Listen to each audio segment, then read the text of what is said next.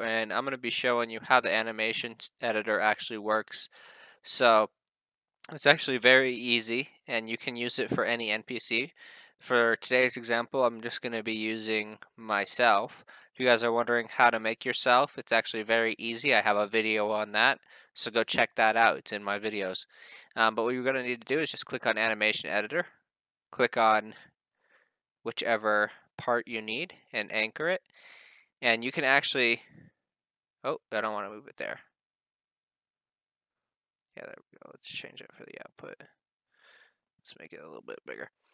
All right, so whenever you're animating something, how it works is it goes by seconds. So let's say that in 1.49 seconds, as you can see, you can move this around wherever you want to move it. So I'm going to actually just move this here. And what I'm going to do is just move this arm this way. And I'm going to move it up. Oh, I'm going to move it up and over here. Move this one up over here.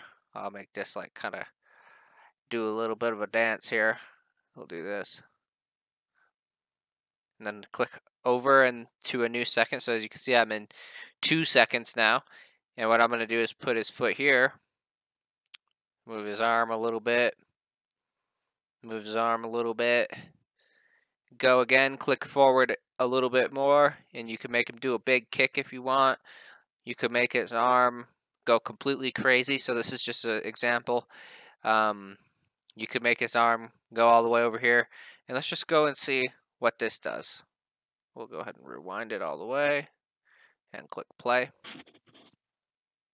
Now, as you can see, it goes by pretty quickly. So what I'm going to do is actually make this go all the way here. And I'm just going to make him do some crazy stuff so that you guys actually get a good feeling for how the animation editor actually works.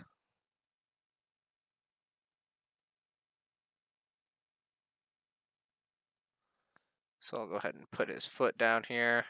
It's really just being as creative as you guys can be, really. So let me go ahead and rewind it here. And now let's see this animation. So we'll click play. Oh, look at how crazy he went. Now you got to remember, it's exactly what you do every single time. So it's just going to keep replaying itself if you put it on a loop. But I'm not going to be keeping this animation. I'm actually just going to be scrapping this animation. Don't want to save any of that progress. I'm actually just going to delete this as well. So hopefully you guys enjoyed this video. Leave a like, leave a comment, and subscribe for more.